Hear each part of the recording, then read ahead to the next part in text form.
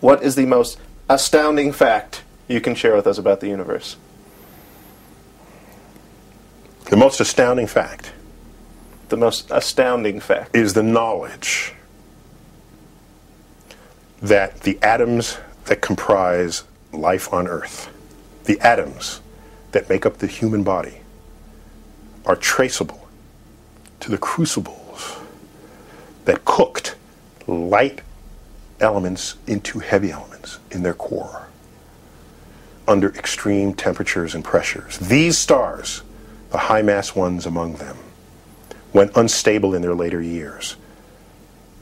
They collapsed and then exploded, scattering their enriched guts across the galaxy. Guts made of carbon, nitrogen, oxygen, and all the fundamental ingredients of life itself. These ingredients become part of gas clouds that condense, collapse, form the next generation of solar systems, stars with orbiting planets. And those planets now have the ingredients for life itself.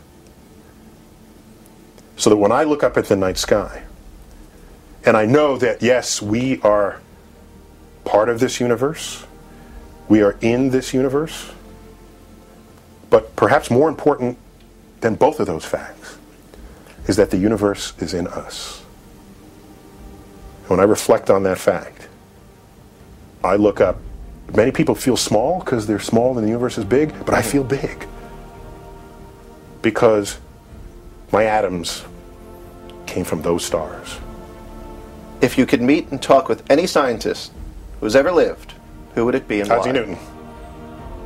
Isaac Newton. Why? No question about it. Isaac Newton. The smartest person ever to walk the face of this earth. You read his writings. The man was connected to the universe in spooky ways. The most successful scientists in the history of the world are those who pose the right questions. If I asked you, at what temperature does the number 7 melt? What's the square root of a pork chop? These are meaningless questions. Maybe philosophers would run with them, but they're scientifically meaningless. Abandon them, go on to the next problem. Newton, his questions reached into the soul of the universe, and he pulled out insights and wisdom that transformed our understanding of our place in the cosmos. Somebody said, Ike, why is it that planets orbit in this shape you call ellipses rather than circles? Why that shape?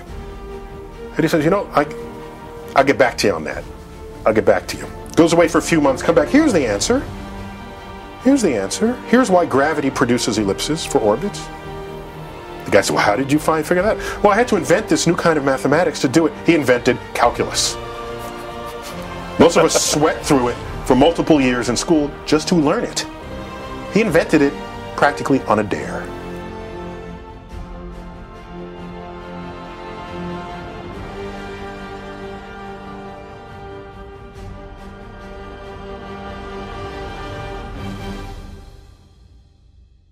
Hello everyone, what you guys just saw was the most astounding fact that Neil deGrasse Tyson has discussed with somebody in an interview. I'll leave the link to the interview and the song that I used in the description below. I will be making a commentary, hopefully soon, about my thoughts and feelings. They're most exactly the same thing. I've been working on a video for the past few hours and yesterday as well. Yesterday was the 15th, and this will be going up. I will leave the links to the song and the actual interview with Neil. And yeah, it's insane and beautiful. And I'd just like to say, if you enjoy it, then a like and favorite is greatly appreciated. And I'll see you guys next time. Peace.